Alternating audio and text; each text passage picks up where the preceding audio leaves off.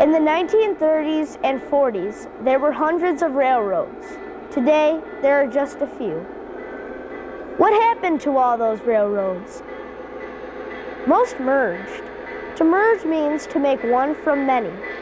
The Burlington Northern Santa Fe Railroad is a good example of a merger. It happened this way. Back in 1970, three famous railroads, the Chicago, Burlington, and Quincy, the Northern Pacific, and the Great Northern, merged to become one railroad, the Burlington Northern. The new Burlington Northern adopted a dark green and black color scheme with the BN logo in white. 25 years later, in 1995, the Burlington Northern merged with one of the most famous American railroads of all, the Santa Fe.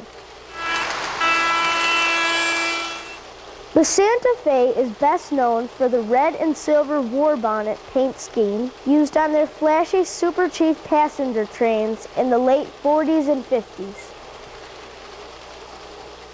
So the Burlington Northern and the Santa Fe became the Burlington Northern Santa Fe.